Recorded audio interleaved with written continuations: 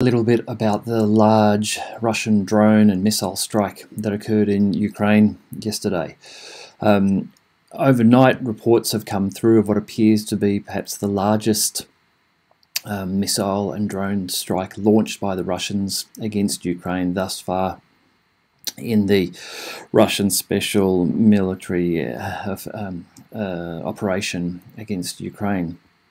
There were numerous reports of explosions throughout Ukraine last night.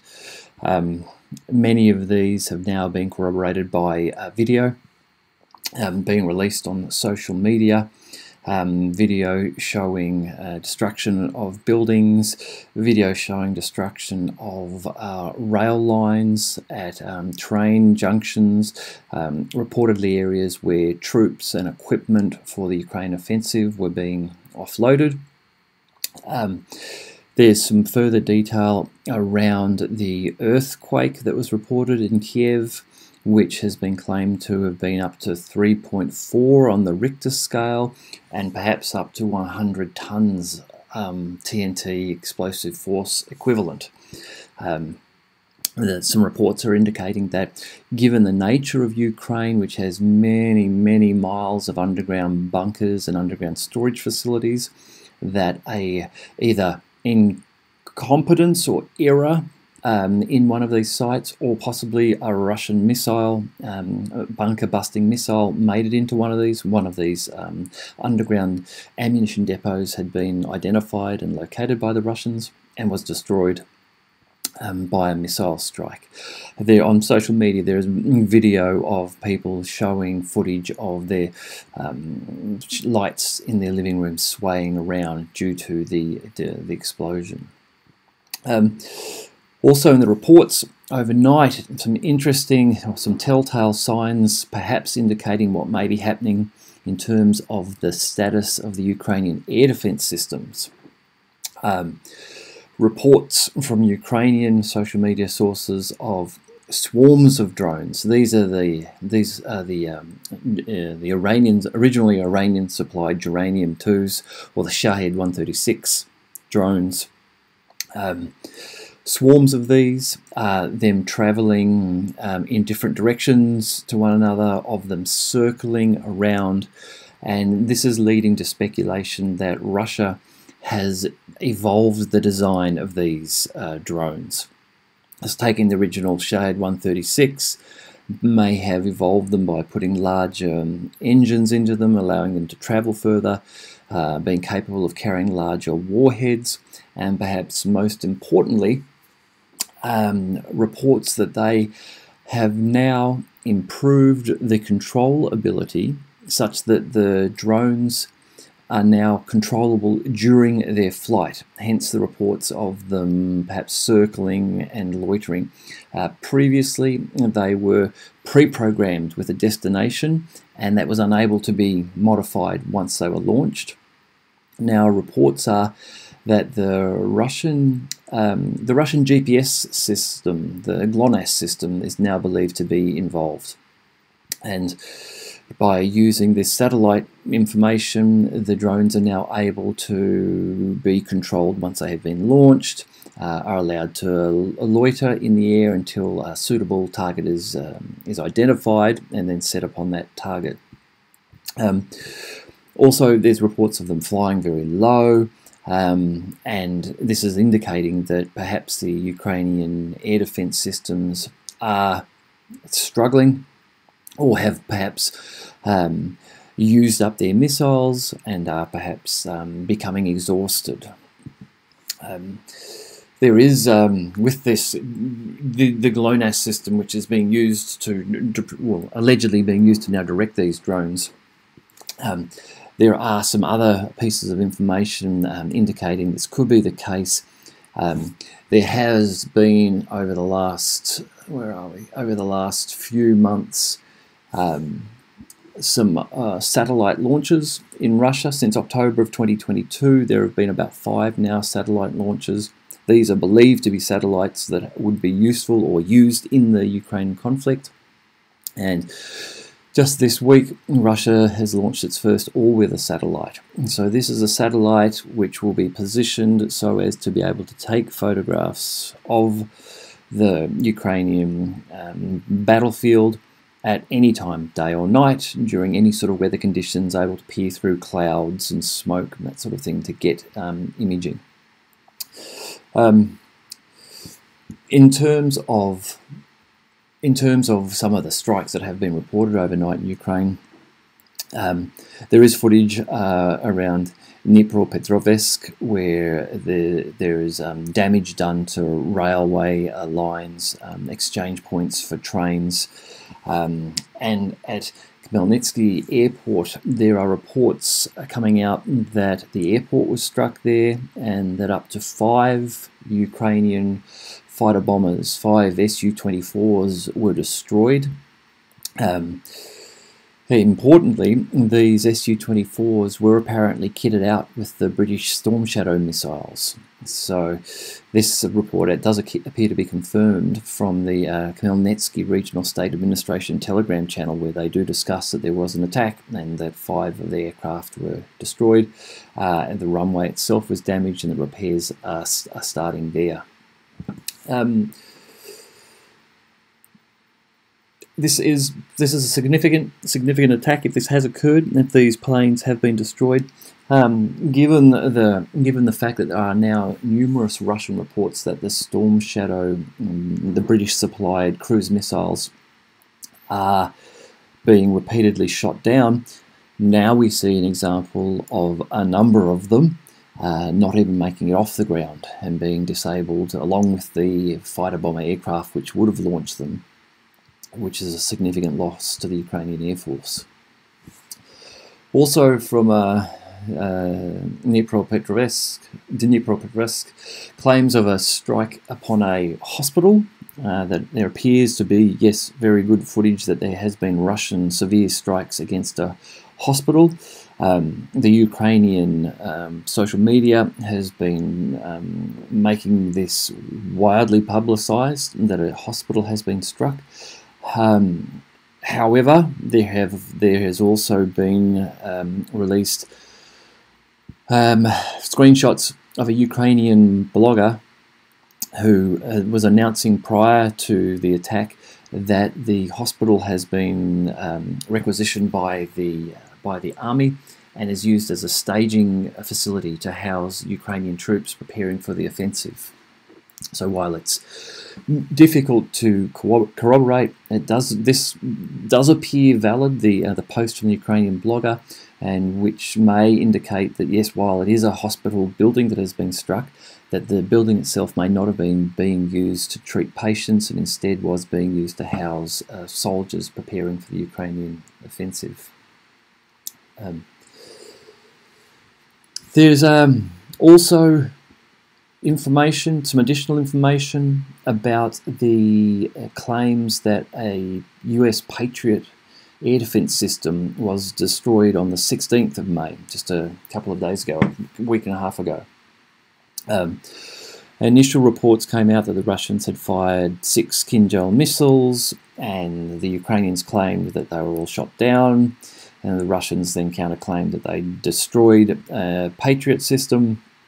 The Ukrainians denied this, and then footage came out which appeared to show what could well have been missiles being fired from a Patriot system in Kiev, and then return fire of what could quite apparently have been 2 Kinjal missiles, 2 explosions shown coming from the area of where the Patriot missiles had previously been launched from. This was denied by the Ukrainians. However, shortly after, the US military announced that yes, a Patriot system had been struck, but damaged was the term. There are now some before and after satellite pictures that seem to indicate that perhaps there was, yes, here we go, an attack and a strike on the Patriot system. At the airport, the Zelyany airfield, prior to the announcement that that Ukraine had received a Patriot missile system. There are aerial photographs of this area of the airfield, and these provisions for equipment were not in place there.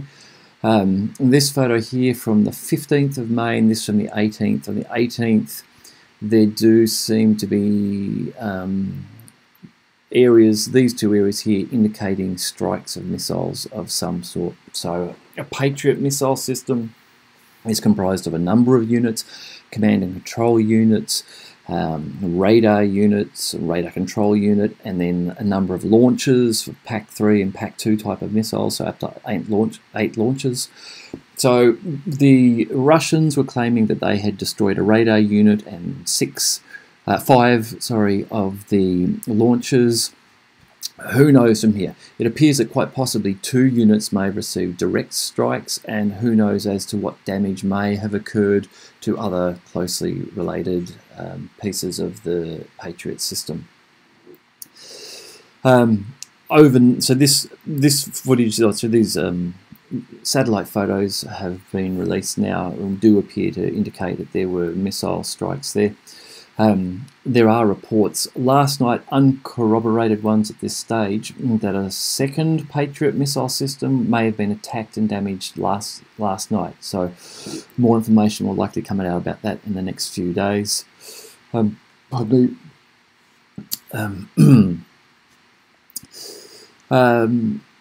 while that last night has been a very bad night for Kiev and other areas within Ukraine, this map here shows areas where missile strikes were reported last night. So you can see up around Kiev here, but they're also far into the west of Ukraine.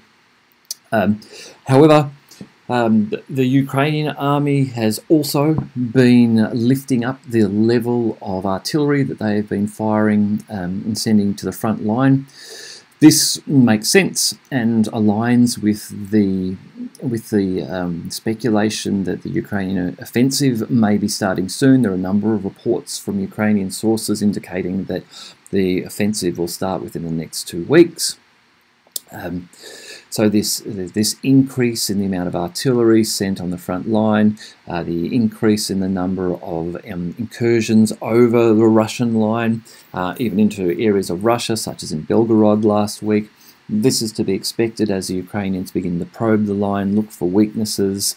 There are also increased reports of the use of the British Storm Shadow cruise missiles, with Ukrainian claimed reports of strikes against Russian targets.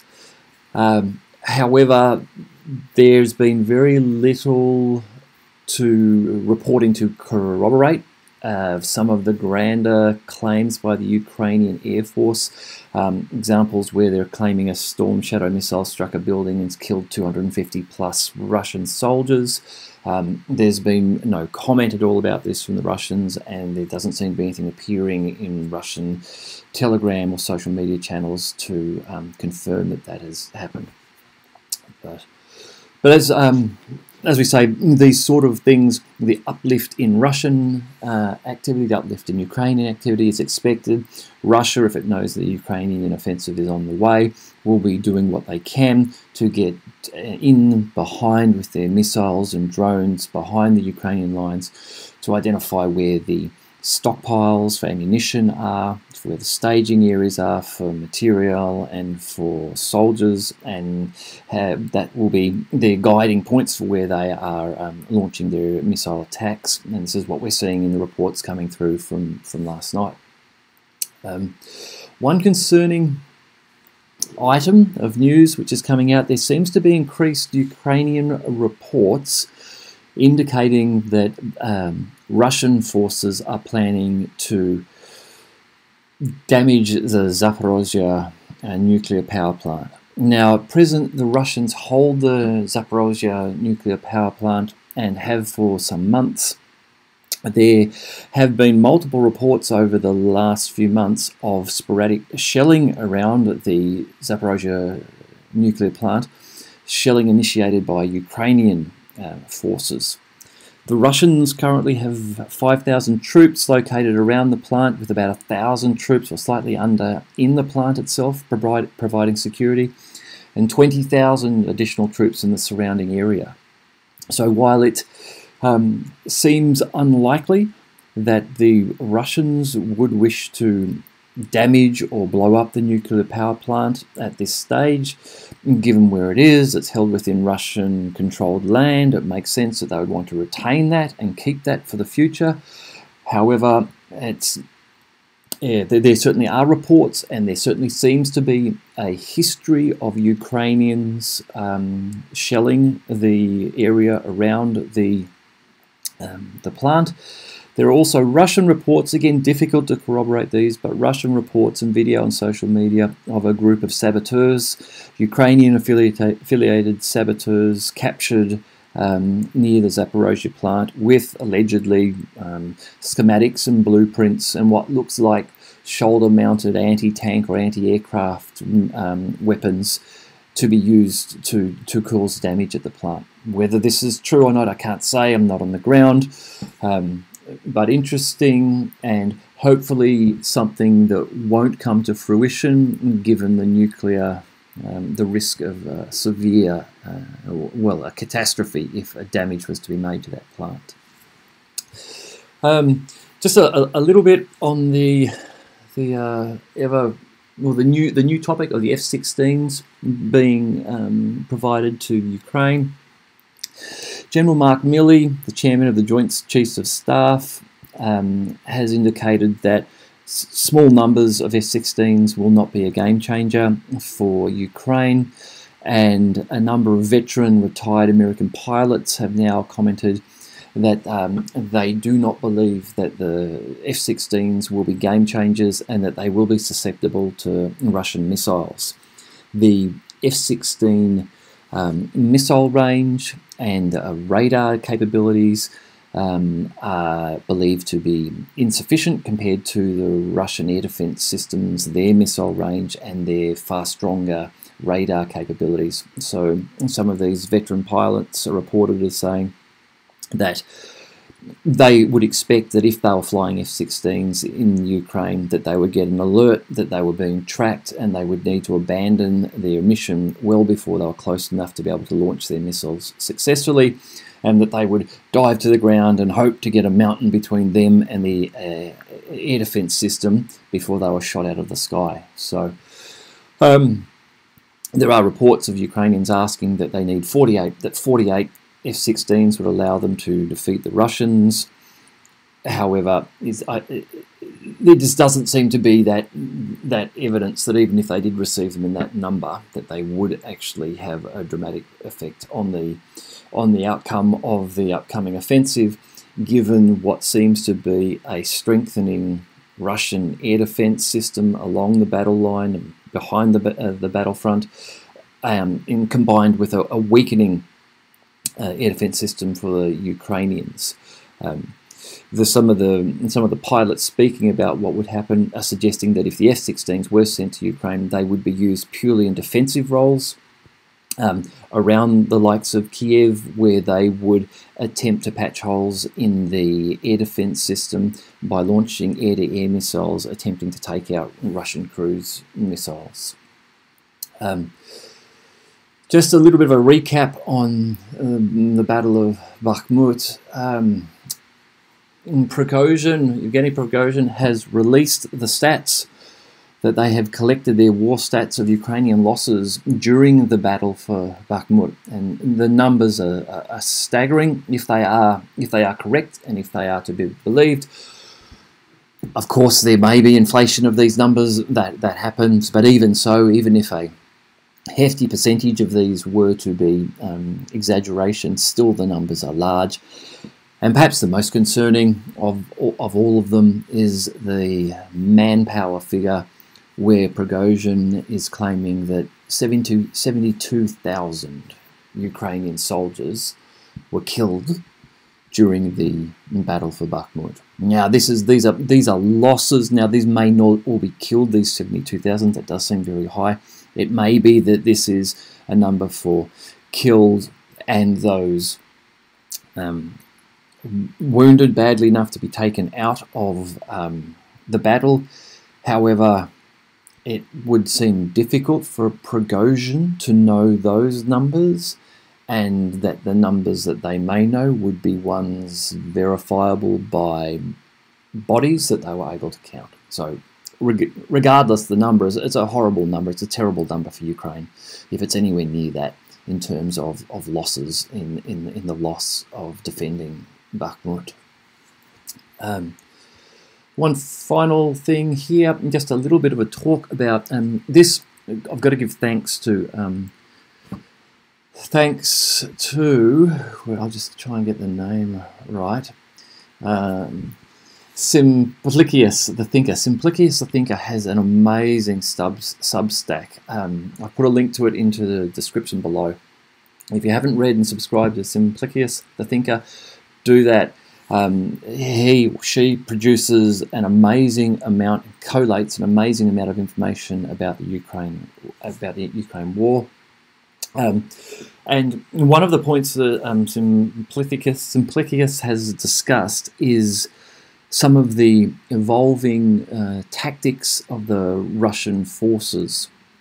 And two of these I thought were interesting. One is the use of small groups of soldiers to travel out front, to draw Ukrainian fire with the goal of making the Ukrainians reveal their location. Then, supported by the strength of Russian artillery, the Russians are then able to pour heavy artillery onto those locations. And the Ukrainians, who have been running under what's believed to be limitations in artillery shells and seem to have been firing far fewer shells than the Russians, don't seem to be able to replicate this to the same extent, given the limitations they have on following up on the second part of the tactic, which is to be able to pour heavy artillery onto the revealed position. So this is something which, this tactic seems to be one that's been having a successful outcome for the Russians. Another one is the concept of crumple zones, which is where the Russians seem to be inserting troops into sparsely defended, perhaps low value, flat, difficult to defend territory. And so the Russians are inserting soldiers into there, and not to try to hold these areas, but to have these soldiers and these forces there so as to slow and impede or retard the advance of the Ukrainian forces when they do begin to make the offensive. And so again, the approach here is to have a small number of men out in these low value areas, creating a buffer zone or a crumple zone between the Ukrainian forces and the Russian forces, such that when the Ukrainian forces do commence an assault, the Russian forces can fall back, and the plan is that they suffer very small numbers of losses, yet they can then be overshot by Russian artillery onto the positions of the advancing Ukrainians. So just an interesting point, given the large amount of commentary that was coming out about the simplicity of Russian tactics on the front line, and of the human wave attacks which were claimed by the Ukrainians, which just don't seem to be the case at all. All right, that's it for today. Please subscribe to the channel if you like this, share it around, and if you're interested, check out my other channel, The Third Party Show. There should be up here somewhere a link to one of those videos. Go and check that one out too. Thank you.